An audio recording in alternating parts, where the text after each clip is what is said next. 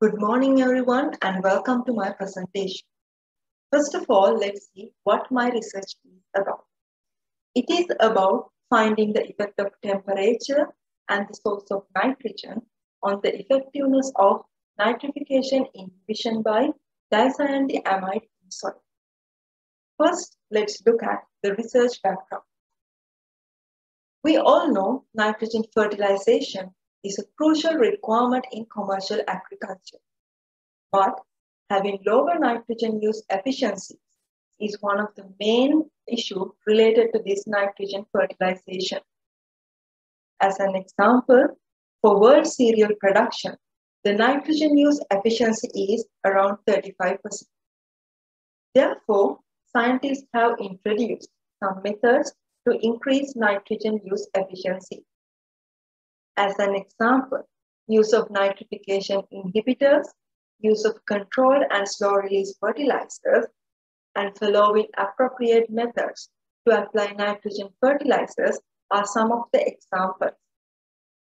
Out of these, use of nitrification inhibitors is widely used in the world. And also, out of the commercially available nitrification inhibitors, DCD or dicyandiamide is widely used by the farmers in the world. But there is an issue related to this DCD. From one application to another, the DCD efficiency does not seem to be uniform.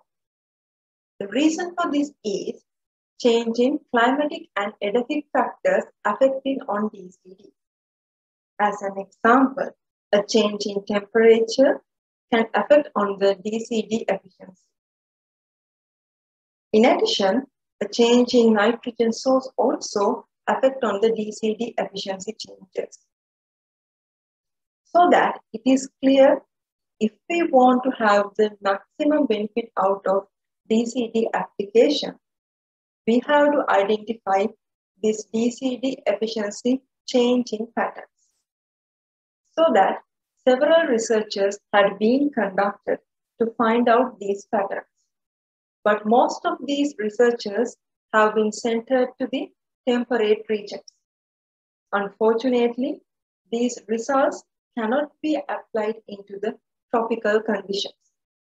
Therefore, during my research, I focused on finding the DCD efficiency variation under tropical climatic conditions. As the initiation, first I set my objectives. My first objective was to determine the effect of temperature on the effectiveness of nitrification inhibition by DCD in soil. The second objective was to determine the effect of different synthetic nitrogen and organic fertilizers on the effectiveness of nitrification inhibition by DCD in soil. After setting these two objectives, two separate experiments were conducted to achieve these two. The first experiment was about finding the effect of temperature on DCD. First, soil was collected. Red yellow phospholic or RYP soil was collected from Maharashtra and Regasol soil was collected from Kalpitiya. After that, soils were prepared and divided into 3 batches. Each of these batches was separately incubated under 3 different temperatures. After a week, 4 different treatments were introduced to each of these batches. The first treatment was the control treatment. The second treatment was soil with DCD. The third treatment, soil with urea. And the final treatment, soil with urea plus DCD. During the whole experiment, the gravimetric moisture content was maintained at 30%. After the 48-hour incubation period, the nitrate concentration was measured using the rapid colorimetric method. Now let's look at the second experiment. It is about finding the effect of nitrogen source on DCD. Here, a leaching column experiment was conducted using only Regasol soil. First, soil preparation was done, followed by the leaching column preparation. After that, 9 different treatments were introduced into these leaching columns. The first treatment was the control treatment. After that, 3 different nitrogen sources as urea, compost, and poultry manure was added to leaching columns with and without DCD separately. After that, slow-release nitrogen fertilizer was added as the 9th treatment. Finally, 5 leaching events were conducted and leachate nitrate concentrations were measured using the rapid colorimetric method. After obtaining all these data, they were statistically analyzed. For that, PASW Statistics 18 software was used. Then, in order to find the significant differences among factors, one-way ANOVA test was used for normally distributed data, and Kruskal-Wallis test was used for non-normally distributed data. Finally, Spearman's rank order correlation was also conducted. Now let's look at the results section.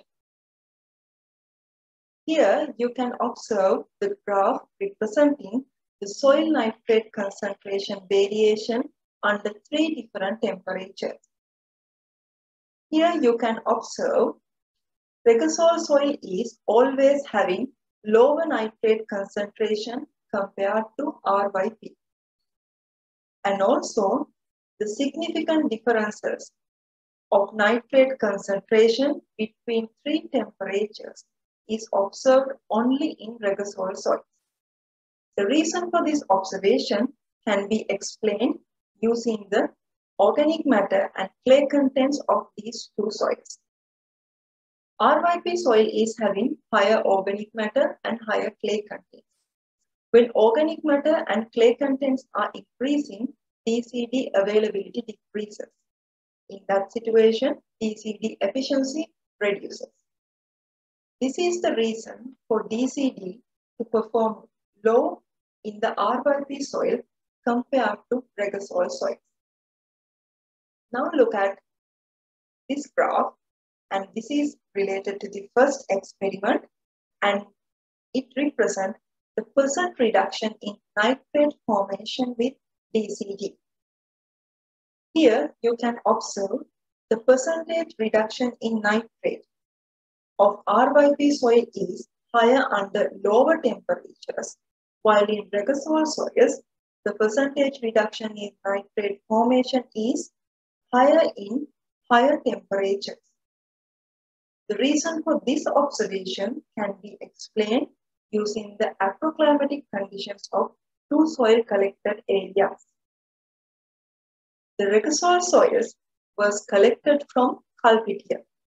Kalpitia is usually having higher average annual temperatures, so that nitrifiers or the microorganisms who involve in nitrification have been adapted to higher temperatures and they perform well under higher temperatures. When the nitrification process was happening well under higher temperatures, the DCD efficiency have also accelerated. Similarly, in RYP soil, the nitrifiers who used to live in RYP soil have been adapted and perform well under lower temperatures. And here also, when the nitrification process is happening well under lower temperatures, we can observe higher nitrification reduction efficiencies by the DCD. This graph is related to the second experiment, and it represents how nitrate is released from treatments after 24 hours. Here, the nitrate concentration have been significantly reduced due to DCD only with urea as the nitrogen source. Along with compost and poultry manure, we could observe a significant reduction in nitrate concentration. The reason for this observation also the increased organic matter contents due to the compost and poultry manure application. By increased organic matter contents, DCD availability have reduced, and due to that, DCD efficiency have also reduced. By considering these results, we can come into some conclusions. According to the first experiment, we can come into the conclusion that effectiveness of DCD at different temperatures is inconsistent among soil types. By the second experiment, we can come into a conclusion that DCD is effective in suppressing nitrification in regosoil soils when applied with urea, but not with compost or poultry manure. In order to develop this research further, I have few suggestions. First one is additional measurement of ammonium ions and ammonia gas emission. During current experiment, we only measured nitrate concentrations. But in order to have a comprehensive understanding about how DCD is affecting on nitrogen transformation, this will be useful. In addition, using a more sensitive method to measure nitrate ion concentration is also useful. And also, increasing DCD application rates for higher clay and organic matter containing soils also can be done. Finally, I have to acknowledge Ms. K.D. Hansika. She conducted all the laboratory experiments and I collected data from her experiments. These are the references I went through for this presentation, and thank you for your time and your attention.